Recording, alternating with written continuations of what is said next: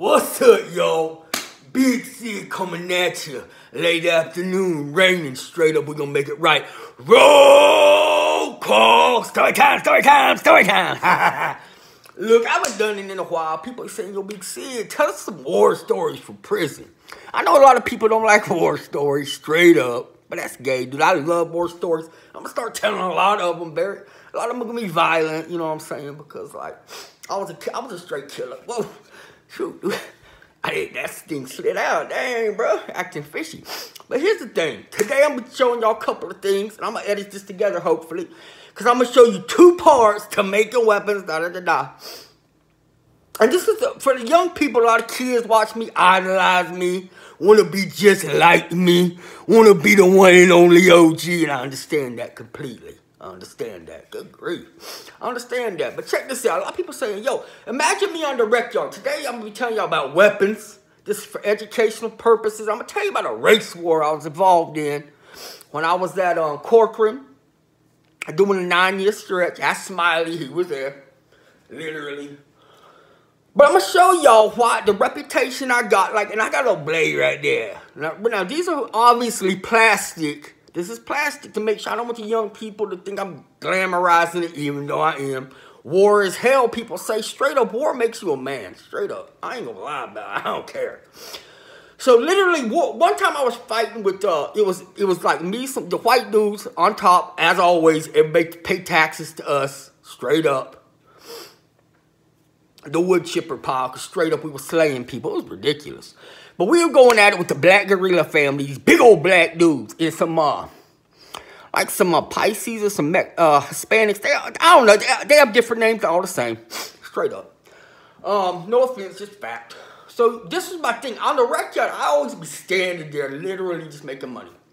And I kept my shirt like this, and this is on purpose, because usually I would tie, you put like a lock in a sock. People say lock in a sock. Bruh, put a lock in a t-shirt. Because watch this. Imagine a big old black dude comes up to you and say, man, we got to solve this right now. And I kept my blade right here like this. And literally someone come up to me and I said, bah! Literally cracked their skull. So imagine this. We were standing there. This was by like the chin-up bars and stuff. So all these Southsiders start running at us. These black dudes start coming at me. Just imagine all my other white dudes and we'd be like this, waiting like this. I could go for my shirt that has a lock in it. But imagine me, a big dude, standing here. But see, what I was known for was some big, as K-Frog would say, some bangers. Yeah. But these things weren't called bangers. I literally, what I'm about to show y'all straight up, I would make these. I can make 2 a week of these. Straight up. All my white, solid Caucasian dudes were strapped with what I'm about to show you. Imagine all these black dudes coming at us, little Hispanic dudes, and it's a straight race war. Which we never started. It was over cell phones and heroin. I'm not even going to lie. So clear that we dominated the scene. But imagine this, and just when they're about to get you, like, yo, because they would put like 6 dudes on me straight up. I'm as scary as I am with this little blade. Check this out. Imagine all these gangsters coming at me like this, and then you see my hand go back like this. I ain't going to scratch my butt. Just check this out. So, and I come out just like that. So you come over the top, get your little Mexican, and stab a little black dude, just like that. Now, look, dude, I left all that behind, but in prison, just straight up. But I'm going to show you that in slow motion. Hold up. So look, imagine it coming at me by the brake bars, like 6 of them. Just like this, I'm standing there, slow motion. I come out like this.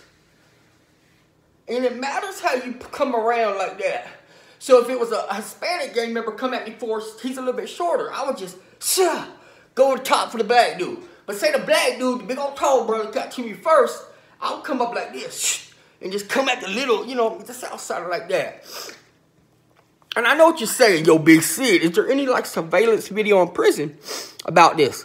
Yeah, if you Google, let me think about the year. Like 2012 or something at Corcoran. You will see me, literal Big Sid, and you'll see me on there standing like this. But this is the reason the Caucasians dominated the California prison system for 9 years when I was locked up. Because these are the straight bangers. The average prison banger. Look at that right there.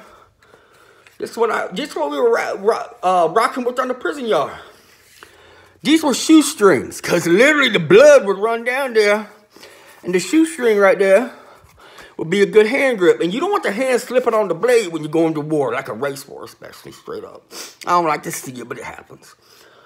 This right here is a belt buckle for like the state issued belts at that time was still metal. And you could put one on there, it's called a handguard. You can look at the history book straight up. It's like the way of the warrior, something like that. Also, I had like a couple of charities. I just stabbed myself in the chest. That's the reason I use plastic ones to show y'all about war in prison. Straight up. But in prison, I had like 2 charities, just like this, right? I'm gonna show y'all, hold on, I'll show y'all a magic trick. Let me use, how am I gonna, hold up. Check this out, I just straight up thought of this, bro. Check this out, right here. I'm gonna make this piece of candy disappear from my left hand. This has nothing to do with the race war, but y'all gonna trip on this, especially if you smoking. Check this out, I'm gonna put it in my hand. Watch, watch, watch. Oh, y'all see that? Boy, straight up, dude. Rewind that and watch that again straight. That had nothing to do with anything. But the point is, dude, that's as serious as the thing will get when we were in prison. And that's the reason I dominate, the reason I'm an OG, the reason I text all the dudes, the reason Smiley, the reason, what's up, Tribe, all them dudes, the reason, and they can vouch for me, Wes Watson can vouch for me straight up, dude, because I was the only dude in California prisons that had bangers this big. Straight up, dude. Hit Miley up on Instagram, hit him up in the comment section, he'll vouch for me straight up. But literally, I don't know if we have time for this. I'll make that my next video because I'm going to show y'all how to make some knives in my next video. But literally, when people ask you, look, dude, don't tell war stories. Tell them straight up, bro. War stories show, and it's the proof positive. The proof that I'm an OG. So literally, don't ever come to my comment section saying I ain't been in wars in California. I got like a little rash right there. Granny, is that ringworm? No, I'm not allergic to the Pertins. Trust me. If it was a little bit lower, it'd be a hickey. But nah, dude, it's like a ringworm or something. Some kind of rat. Eczema or something gay like that. So don't be asking about that. But literally, dude, that's the truth. I dominate the California prison scene. And once again, OG status. You gotta wait till you see what I got planned for the next couple of weeks for my videos.